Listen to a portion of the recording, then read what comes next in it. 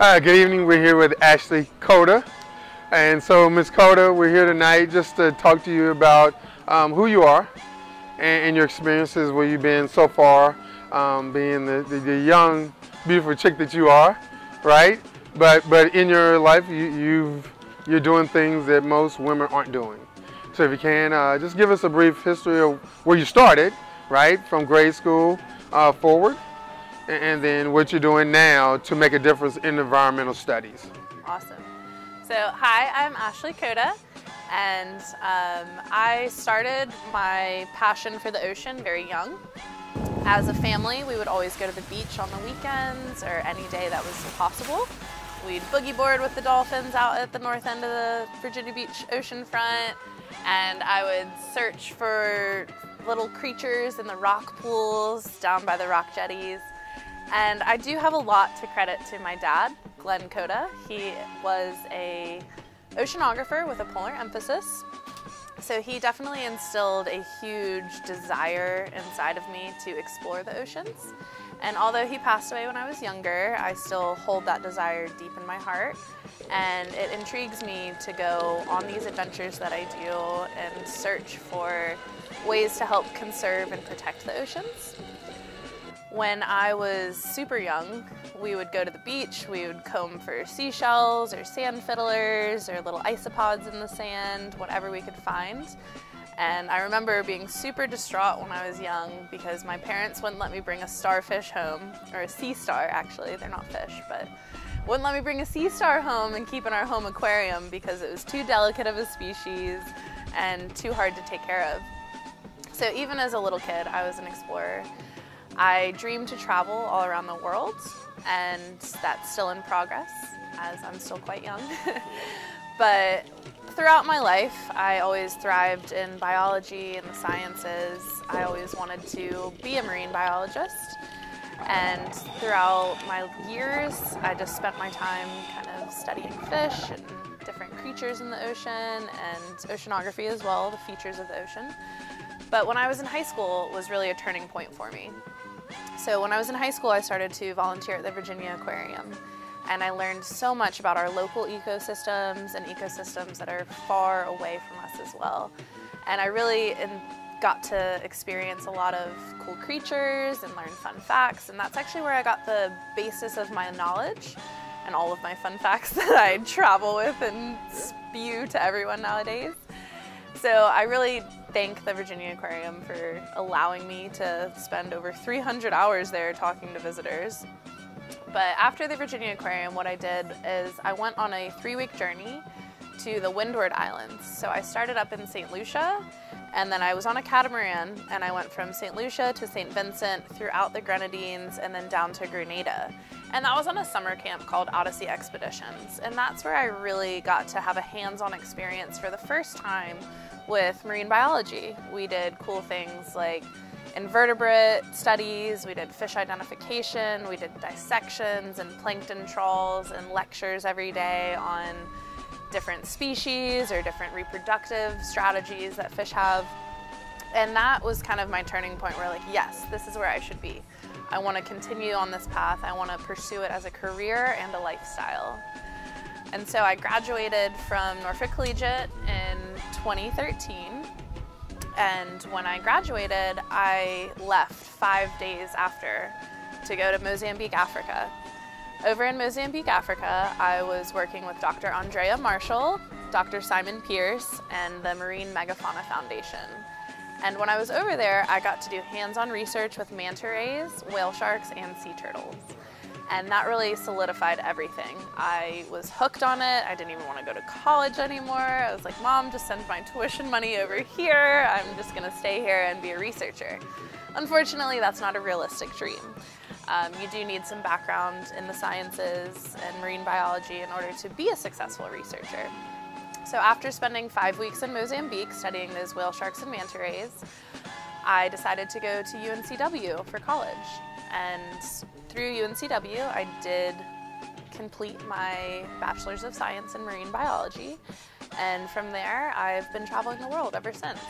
So before I did my Bachelor's, I ended up going to Roatan, Honduras, and did a dive master internship.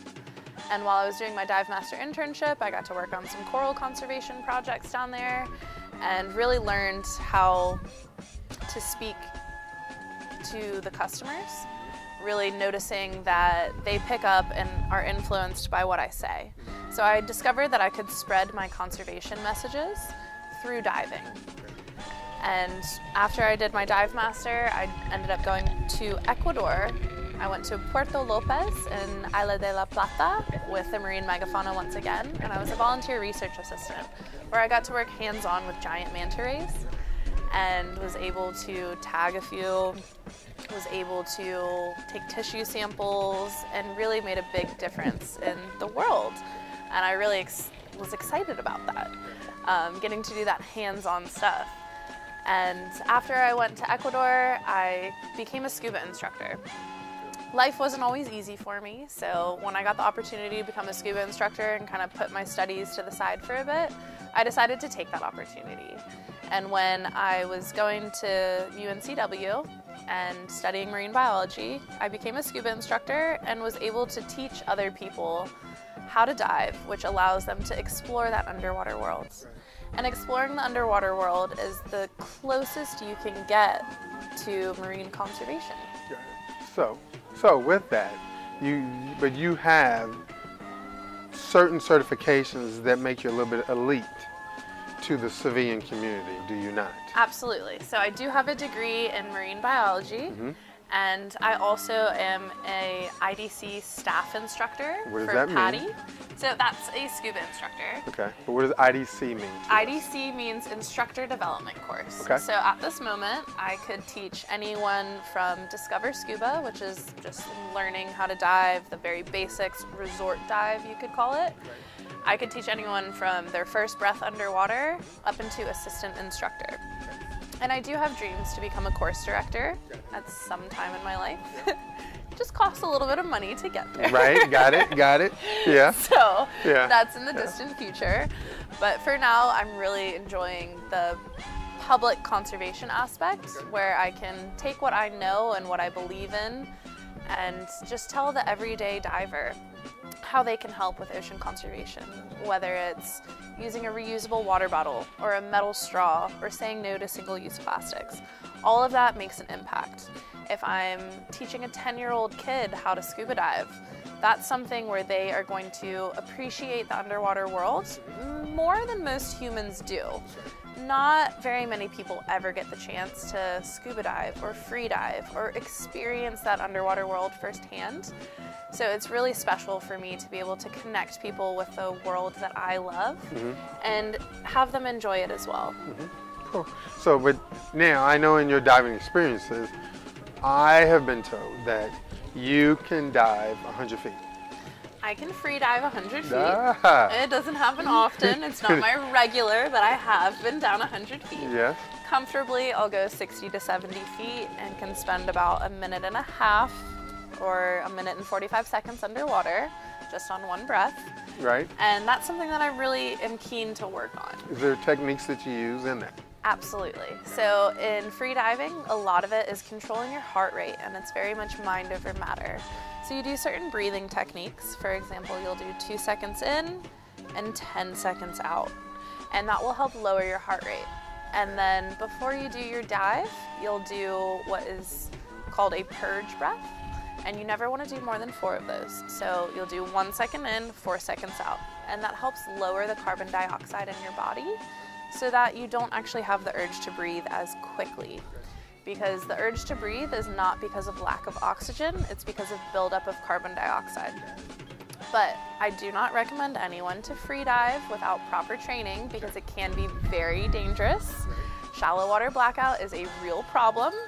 So, Ashley, you got to tell me, what's been your most interesting project? Environmental protection project. So my most interesting project, James, was actually when I was over in the Cook Islands. This was the first time I was over there a few years ago, and I had an offer to help out with a rat eradication project on an uninhabited island. So I teamed up as the project manager for the Pacific Island Conservation Initiative, and I teamed up with the BirdLife International team and the Te Upukaria Society. We took a cargo boat through the South Pacific for about 5 days, where we landed in Saguaro, which is one of the uninhabited islands in the Cook Islands. It's also the Cook Islands' only national park. Saguaro is an important nesting site for Pacific seabirds, and they have an invasive rat species over there. So our job was to go and eradicate that rat species. And I know that sounds a little gruesome, but it was actually quite entertaining. So we went up there and we took machetes and compasses to cut tracks throughout the island, creating a grid line. And every 25 meters, we placed a bait point. So at those bait points, once the entire island was covered, we would go out and throw rat poison in a uniformed manner so that we would cover every square inch of that island. We replicated it about 2 weeks later in order to ensure that we killed every single rat. I will admit that we've been about 2 years now with 0 rats seen in Saguaro, which is a huge accomplishment, not only for us as a team, but for the Pacific seabirds. Okay. We're really happy that their nesting populations are going to be undisturbed, and things like the brown booby, the red-footed booby, the masked booby, and the city terns and the frigate birds, they're all going to be able to peacefully lay their eggs, make their nests without worrying about those rats. Not only was it a lot of fun killing rats in Saguaro, but there's also a very special place inside their lagoon. Their lagoon goes down to about 80 meters. It's also an atoll, just like Manahiki, the other island that I worked in the Cook Islands. And Saguaro has a group of resident manta rays. The manta rays there are very intriguing to me because majority of them are what we call melanistic, which would be a black manta. So you normally have a manta that's black on top, white on bottom with black spots. And each manta is identified as an individual by the unique spot pattern on their bellies. Just like a human has a unique fingerprint, that's how you can tell them apart. Over there, majority of the manta rays that I saw were melanistic. And melanistic manta rays only make up a small fraction of the global population of mantas. So in my future studies, I definitely plan on heading back to Saguaro and doing tissue samples, stable isotope analysis, all sort of genetic studies on these manta rays, and even tagging studies where we do either acoustic or satellite telemetry in order to figure out if these manta rays are a subspecies or if they're just an isolated population, which is causing the predominantly melanistic tone for them. So I'm really excited about that one.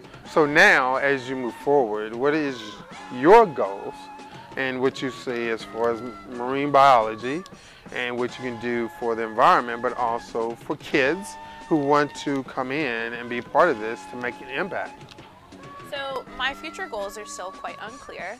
I know that I want to do something magnificent for the ocean, but I plan on focusing my needs in the places that are most dire of need.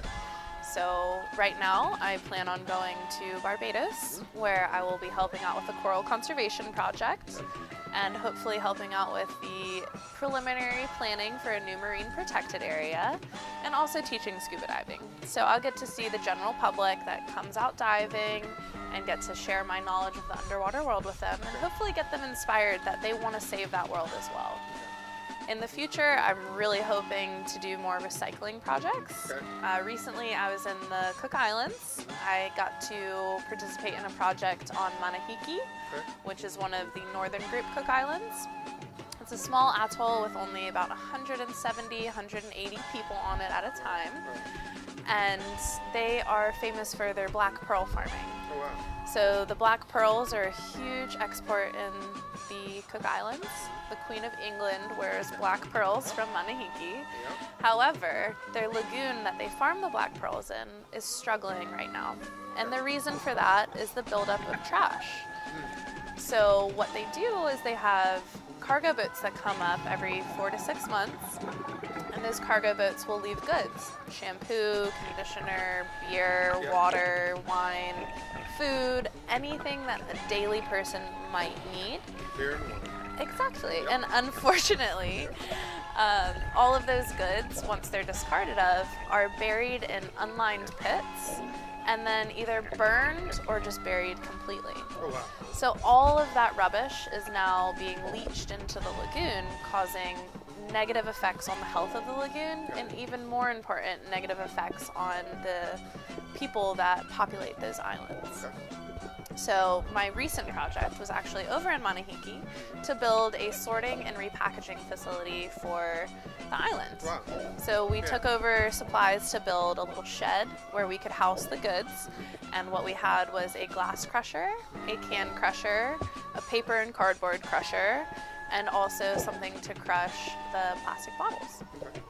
And so we're crushing all of the aluminum, the tin, the cans, we're crushing the plastic, the paper, and then we have a contract with the Cook Islands inter-island shipping companies where they will pick up those bales of plastic and everything of that sort, and they're going to remove that from the island and send it to New Zealand for proper recycling, rather than burning it and having it leach into the groundwaters.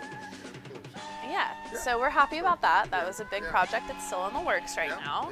And I do hope to return to the Cook Islands in order to replicate that project in the other Cook Islands that may need it as well. Young marine biologists, I would request that you guys go out and talk to people. Put yourself out there. I had to bother Dr. Andrea Marshall for months before she allowed me to come to Africa and volunteer for her. And I regret nothing from that because it was the gateway to opening up my entire life. I truly believe that if you put yourself out there and you have passion, whether you have the knowledge behind it or you have the experience behind it, if you show that you care and you're willing to work for it, someone will give you a chance, and it could just be the right person.